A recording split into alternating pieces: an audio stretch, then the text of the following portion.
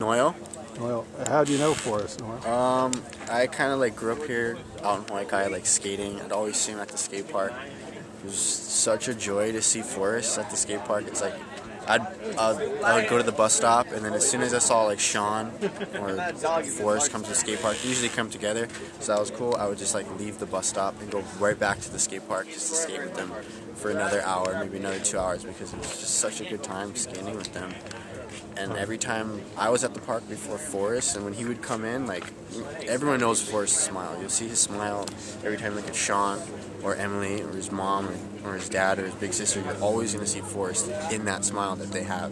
And so when Forrest would come into the park with that smile, it would just make me smile even bigger than his smile, and we'd just vibe around and we skated.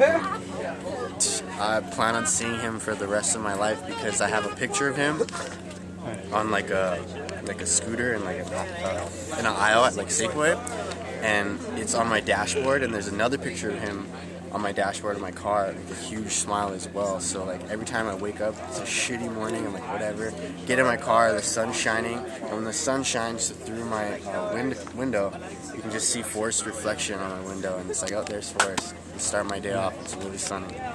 Are you the one that took that picture of him on the scooter? No, I actually had.